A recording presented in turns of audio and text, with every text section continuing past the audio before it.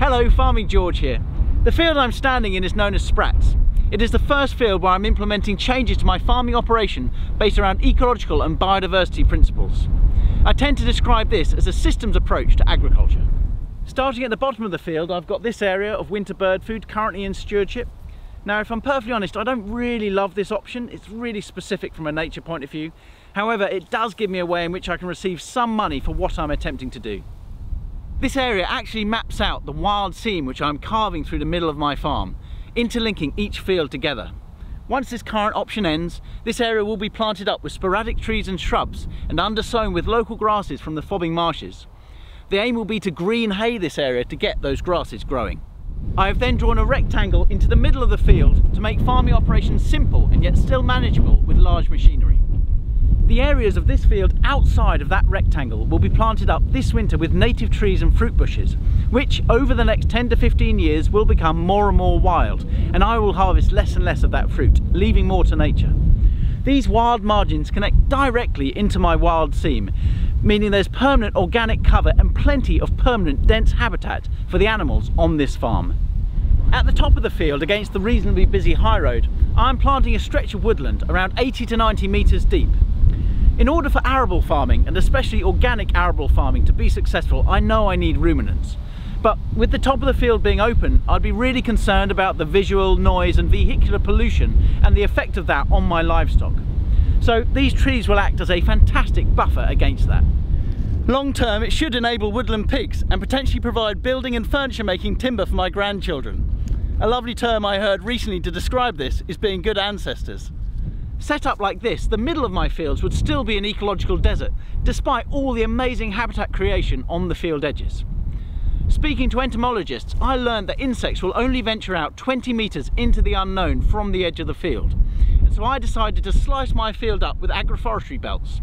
6 metre wide belts for trees and 36 metre wide alleys for arable cropping. Like this, the maximum journey for any insect into the unknown is 18 metres and theoretically no dead spots in the middle of my fields. I chose 6 metre wide belts to enable me to have double and triple runs of trees growing up them. My issue with a single run of trees is that it enables you as the farmer to be too tidy, mowing up both sides of the tree run. With double or triple runs, there will always be that area of wild where nature can really feel at home. I decided not quite to call it done yet though. Conventionally, even with agroforestry, the entire field would be cropped with one crop. But from an agronomic point of view, I've always been fascinated by the idea of what I am terming microfields. I.e., I am choosing to leave my headland purely as a forage crop and to turn machinery. In my instance, this turning headland will be about 20 metres wide. The microfields have tons of great benefits. For one, if you grow lots of different crops, like me, they create distinct, logistically useful areas of set size to grow those crops. And they also give you greater rotational flexibility to deal with injurious weeds, i.e. if just 1 or 2 microfields have an issue, you can extract those from your rotation and deal with that issue in a timely fashion. From a mob grazing standpoint, these predetermined grazing cell sizes will work easily for managing livestock also. The turning headlands have lots of logistical benefits. For me to farm agroecologically, animals are critical, and so to have an area of permanent forage which can be cut is useful. But they also give a permanent place for water tanks to be placed. Whenever I have visited farms with rotational livestock, their arable fields always have an area which is weedy, and that's described as a place where the water tank was. This eliminates that issue. Also, not having to sow the headland of the field means that you get away from issues such as double drilling, which can lead to lodging and disease in the crop. What's more, these permanent turning headlands link my wild margins to my agroforestry belts, ensuring that these belts are an interconnected part of the puzzle also, not just islands. There is one thing I know I have missed out on here, and I'm scratching my head as to whether or not to include it. I need a lot of water on my farm, partly from an irrigation standpoint for when I introduce some level of market gardening on the farm, but also from a nature point of view. So there is a chance that one of these top alleys will be partly converted to a reservoir or a pond. Watch this space. So hopefully this goes some way to explain this systems form of agriculture that I am beginning to implement across my farm. This system is thoroughly designed to work for me in converting to organic agriculture.